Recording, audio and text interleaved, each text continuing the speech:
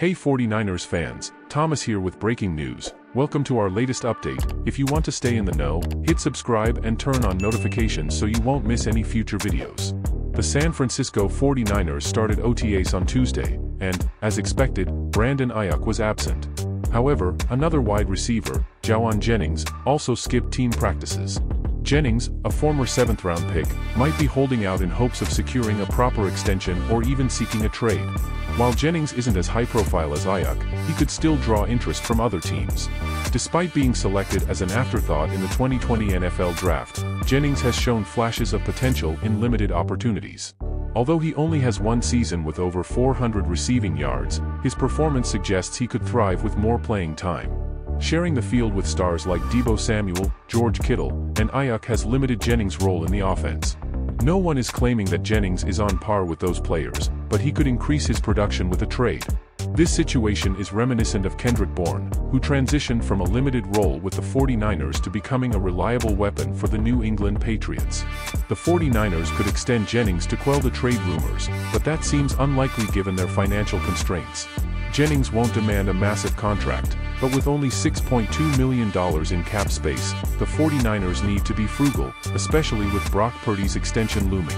Head coach Kyle Shanahan mentioned that Jennings and Aiyuk's absence provides rookies, like first-round pick Ricky Pearsall, an opportunity to shine. The 49ers also drafted Jacob Cowing in the 4th round, suggesting they might be open to trading Jennings if the rookies impress during OTAs. Possible destinations: Los Angeles Chargers. The Chargers need help at wide receiver after parting ways with Keenan Allen and Mike Williams. They have opted for quantity over quality, selecting 3 receivers in the draft and signing DJ Chark.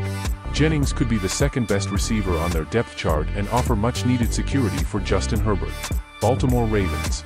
With Odell Beckham gone, the Ravens could use Jennings as a reliable third option behind Mark Andrews and Zay Flowers.